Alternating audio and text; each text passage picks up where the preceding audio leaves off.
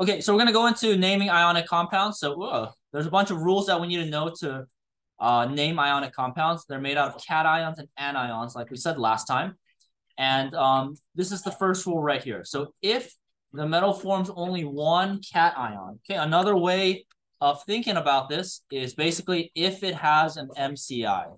Okay, so if it has a most common ion, remember that pattern we learned in the previous lecture.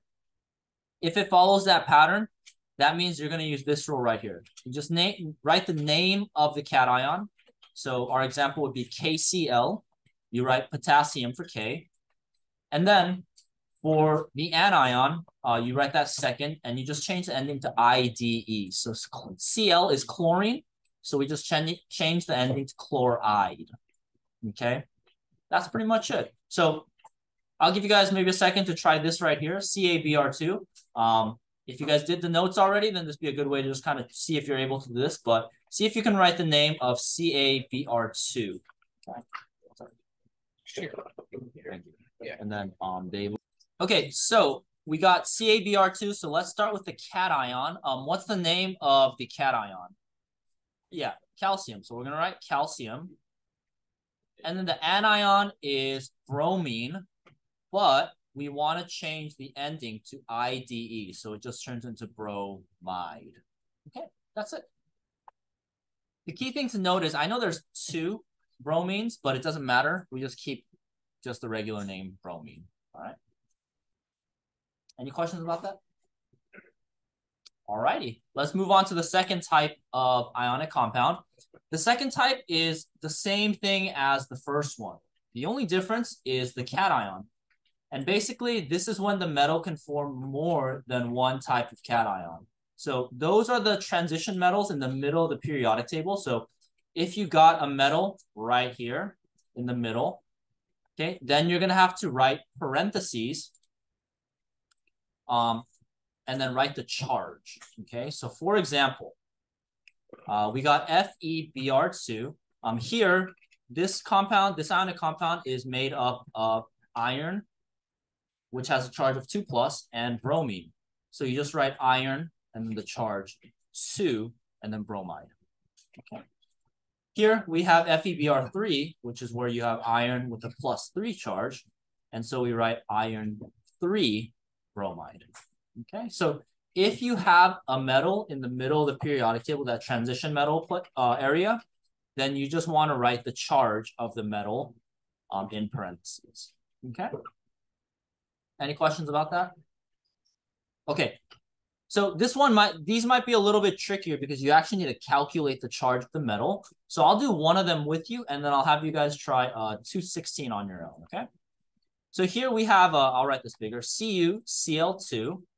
Now this is made up of one copper, and copper is in the middle of the periodic table, so we don't have an MCI for that. And it's made out of 2 chlorines, okay? But if you take a look at chlorine, what's the most common ion for chlorine? 1-. Yeah, 1-. So chlorine is going to be -1. Now, if you have 2 chlorines balanced out by 1 copper, what does the charge on the copper have to be? Yeah, 2+. So there you go. That's how you can figure out the charge on the copper. So for the name, really simple. Cu is copper, so we write copper. And since copper is in the middle of the periodic table, we have to write the charge. So the copper 2, and then it's chlorine, but we change the ending to IDE, so chloride. Okay. So that's how you can figure out the charge of metals in the middle of the periodic table. All right, so I'll give you guys about a minute. See if you guys can do the same thing for the other one, CuCl. See if you can write the full name, and then we'll go over it together. All right. All right, so for 216, it's very similar to the one that we just did. I'm going to erase this real quick. We're going to take a look at the ionic compound. So you have a compound made out of just Cu and Cl. Okay. We just said chlorine's MCI is -1. And there's only 1 copper balancing that out. So what's the charge on copper? 1. Yeah, 1, just +1. Okay, so for the name, you just write copper 1 and then chloride. So very similar to the previous one. The only difference is the charge on the copper. Okay, and that's going to change the name a little bit inside the parentheses. Okay, so those are two of the ionic compounds naming rules. Alrighty. Any questions on those first two rules? Hopefully it's not too much. Alrighty, let's move on. So this is just a table of different names you could see for different ions. Now, you guys don't need to memorize this, like chromis, chromic, cobaltus, cobaltic. That's a very old way of naming it. But in your readings, and if you see a word, terms like this, then you can always refer back to the table. But for the AP test, you don't need to memorize this right here. Okay, I just wanted it up there so you have a reference in case you ever encounter it doing practice problems from old AP tests, but they don't use these terms anymore. The ones with the parentheses are the ones that we use now, okay? All right, the third rule is that if an ionic compound has polyatomic, so anything from this table, you just write the name of the polyatomic. You don't need to change the polyatomic. So for example, if you see nitrate, you don't need to change anything about it. If you see nitrate in your ionic compound, just write nitrate. If you see hydroxide, just write hydroxide. You don't need to change anything about them. Okay. All right, so we're going to do two examples. I'll have you guys try this on your own because it kind of combines all three rules that we've learned so far. I want you guys to write the names for both of these right here, the example and 217. See if you guys can do this with the person next to you. I'll give you guys about 2 minutes. You'll have to refer back to your polyatomic chart if you don't have it memorized yet. But these are all the polyatomics here are the ones that you'll have to remember. So take a second, write it down on your paper, and then we'll go over it together. Okay, so let's start with FeSO4. So let's start just by taking a look at the formula and seeing, what's in there. So first we want to check what the polyatomic is. So what's the polyatomic ion in here? Yeah, SO4. So SO4, if you guys look at your polyatomic table, this is sulfate, right? And what is the charge on sulfate? 2 minus. Good. And again, this is something that's on your polyatomic chart. Sorry, I'm not scrolling up right now, but hopefully you're able to refer to it. And then the sulfate is balanced out by how many ions? How many ions are there in total? What's the number of irons? Yeah, 1, yeah. Sorry if I'm confusing you guys. There's only 1 iron, right? There's no number behind it. But the charge is 2. Yeah, the charge is +2. Sorry if I worded that poorly. And the reason why it's +2 is because there's only 1 iron to balance out the sulfate, right? Okay, so from there, the naming is really easy. We just write Fe's name. Fe is iron. Since it's +2 and it's in the middle of the periodic table, we're going to write iron 2. And then remember, we never change the name of the polyatomic. So it's iron 2 sulfate. So this is the name of that ionic compound. I know this is very exhilarating, right? Learning how to name things. Yeah. I'm glad. I'm glad. Okay, let's go on to the next one. So the next one is NH4NO3. So let's start with the cation. What is the cation for this compound? Yeah, ammonium. So NH4 is ammonium. And then what's the charge on NH4? +1. And then that means obviously NO3 is your anion. This is nitrate. And if you take a look at your polyatomic chart, you'll see that it's NO3 minus. Naming for this is really easy. They're both polyatomic, so we just write the name. So we got ammonium. Why am I writing it? I don't want to waste my time. I already wrote it. It's ammonium nitrate. There you go. Okay. So if they're both polyatomic, you can just write the name without changing anything. Just use the name on your chart. Okay. All right, any questions about that? So I'd say that's pretty much the real extent of the naming. If you're comfortable with those 3 rules, you should be able to do like 98% of all the naming for the ionic compounds, at least for the AP test. Okay, so we're going to go over a couple more niche rules that I'll say are optional if you have the extra brain capacity to remember it. But I would say if you want to focus more on other practice problems, I would say put your priorities there, okay? But we're going to go over them just for the sake of me saying we went over it, okay? Well, let's look at the other rules. So number 4, again, this one is pretty optional, okay?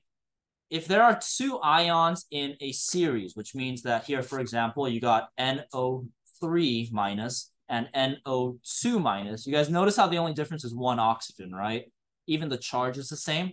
If there are 2 ions in the series, the one with more oxygen ends with 8, and then the one with less ends with ite. Okay, so again, you don't need to memorize that, but if you're ever stuck somewhere and you, I don't know, need to know that, then there you go. 8 is more than ite. Again, this is not that important of a rule. Okay. And then if there are more than 2, usually it's going to be 4 in the series. You got 8 and ite. Those are the ones in the middle. The one with the most oxygen is per, and then it ends with 8. And then the one that has the fewest is hypo and ends with ite. Okay, so again, these are optional rules. The only one I'd say that's really, that you might see often, and this is kind of in real life too, is sodium hypochlorite, okay, NaClO, and this is bleach. Okay, so this sometimes comes up on the AP test, kind of useful to know for real life, but sodium hypochlorite is bleach. Okay, that's the only one I say kind of know, but other than that, just memorize the polyatomics I told you to memorize, and you should be good for like 98% of the ionic compound names. Yeah. How come ammonium is made out of 2 nonmetals and carbon? We're going to go to covalent compounds later. Yeah. Jumping ahead of me. But great question. Okay. Any questions on number 4, the 4th rule? Okay. And then the last rule is with types of compounds called hydrates. So hydrates are molecules where you got an ionic compound, and then they're surrounded by water molecules. So if I could kind of model that for you, you got a regular ionic compound, but since ionic compounds are made out of positive and negative ions, water gets attracted to them. So water molecules start to surround them, and they kind of form a solid, and there's water inside of it. A good example is Epsom salt. You guys might know that for like baths and things like that. That's magnesium sulfate heptahydrate. Okay, so that means that it's magnesium sulfate surrounded by 7 water molecules. So the way that you write the name for that is just the normal rules for the ionic compound. And then depending on how many waters there are, you just use one of these prefixes and then write hydrate. But again, this is very rare. You're not going to really see problems with this in it. Just be familiar with it if you do see it. Hydrate means that there are water molecules attached to the ionic compound. Yeah, go ahead. How is there half the water molecules? Yeah, that's for when we're balancing equations. So yeah, in real life, you can't have half a water molecule. Yeah. Good question, though. Yeah. Our test? Let me check.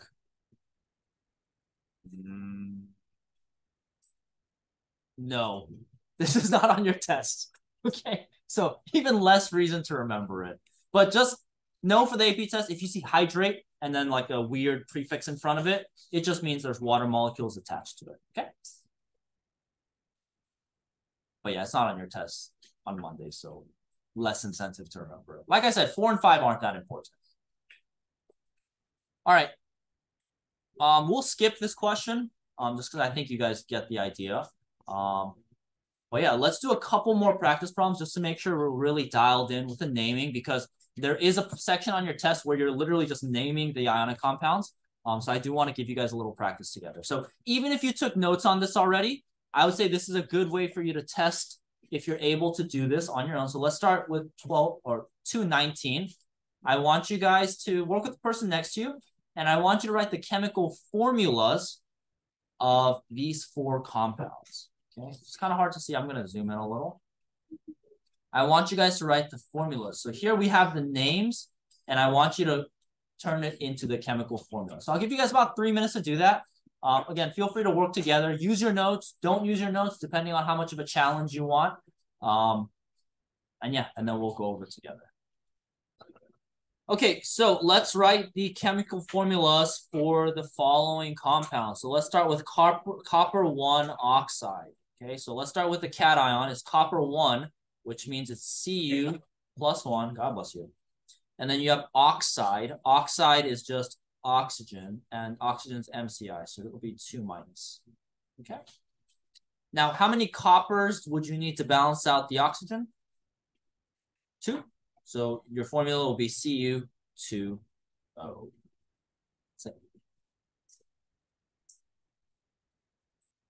Alrighty, let's go to the next one. We got iron 2 sulfide.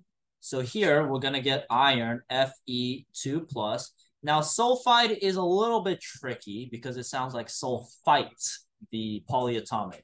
However, since it's IDE, it's going to be sulfur's MCI. So if that tripped you up, just make sure you're careful with the spelling, because IDE means just the regular element. So you have Fe2 plus and S. So your formula is just Fes. Okay. All right, next one is sodium peroxide. Okay, so sodium is the easy one. It's just Na. Okay, but if you go to your polyatomic chart, you're going to see peroxide. It's not really one of the ones you need to memorize, but it's on there on your chart. And peroxide has a formula of O2 2 minus. Okay. And then what's up? Well, I was just looking at it and it says superoxide. Superoxide on the chart? Yeah. All right. Is that the name for peroxide? It's O2.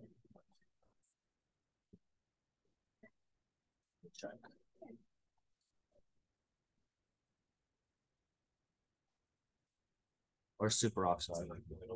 Oh, it's just a different ion. That's O2 minus versus peroxide. Yeah. Like No, it's not. If anything, it's super rare, which is why I super didn't know it. Okay, but good question. So yeah, don't worry about that at all. Okay, and so obviously you're going to need 2 NAs to balance it. You know, I have not heard that term before. I don't remember hearing it. Okay, so if I don't know it, I can't expect you guys to know it. Okay. Okay, that's a cool name. All right, so you got Na2O2. All right, last but not least, we got iron 3, Fe3 plus, and we got sulfate, which is SO4 2 minus. Now, in order to balance this out, you're going to need 2 iron 3s, and you'll need 3 total sulfates. So that's going to be your formula. All right.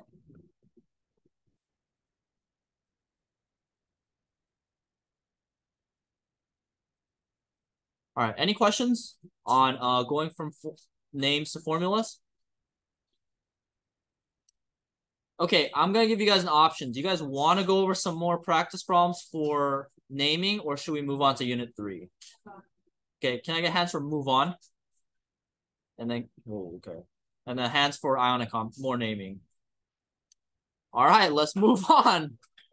Okay, so that's Unit 2, guys. So before we do fully move on, I know I said I'd only do it one time, but I love you guys so much. I'm actually going to tell you what types of problems are going to be on your test. Okay, because you guys are my favorite class ever, and you can show this recording to my last year's class because they're getting cocky, man. They're coming in and they're like, we're the best AP class. And I'm like, dude, who you? All right, anyway. Yeah, so make sure you let them know or let them hear this footage that I don't know who they are, any of them. Okay, so let's go over the topics for Unit 2. So Unit 2 exam topics. And I am recording this, so you'll have the recording on Canvas for you guys. So if don't freak out if you don't write all this down. Okay. So I'm looking at your test right now. Obviously, know your polyatomics. Be comfortable with calculating protons and neutrons, with the mass number. So there's gonna be some questions where you'll have to find mass number. be comfortable writing the isotope symbol, okay, and interpreting them. So like if you get an isotope symbol, for example, try not to copy something directly from the test, but like if you get like 13C, right, and 6, just be comfortable knowing what these numbers are next to the symbol. Okay. Ooh. I'm gonna draw a straight line. All right. Next topic you want to be comfortable with is mass spec. Okay, and this is like make sure you're comfortable with mass spec. Okay, like super duper comfortable, like reading it, writing it. Yeah. All right. Next is just ionic compounds. So basically like how their formula. So balancing the formula. So like if you need how many of each thing you would need. Oh, let's see. Know the difference between ionic and covalent compounds. And then obviously be comfortable with naming and just make sure you're really comfortable with naming. All right, so those are the main topics, or pretty much all the topics you'll need to know for your exam on Monday. Any questions on any of these? Anything I need to clarify? Yeah. So balancing formula like molecular imperial? Yeah. No, not so much that, but like like how many of each ion would you need to get an ionic compound? Yeah, something like that. So for example, like the stuff we've been doing, like if you have a iron 3 and sulfate, like how many of each do you need to balance it out? And be very comfortable manipulating that. And then the mass spec is like averaging out the yeah. So yeah, be aware that for mass spec, it's how we find the average molecular weight. Just know what the X and Y axis are. So this is your percent. This is your mass number. And then depending on how tall it is, it tells you, you know, the percentage. For the ions, for the for all the mass spec problems, it's a like average. It wasn't perfectly at like any number. Yeah. So you're gonna get decimals. Yeah. So just be comfortable looking at those as well. So there'll be a little bit of rounding, a bit of something that fits the answer, best possible answer. Yeah, it won't be always exact. Does that answer your question? Yeah. Okay. All right. Any other questions on the topics? And there'll be test corrections for this too. So even if you get a 0%, you can still get a 50% doing test correction. So, all righty. Congrats, guys. That's unit 2.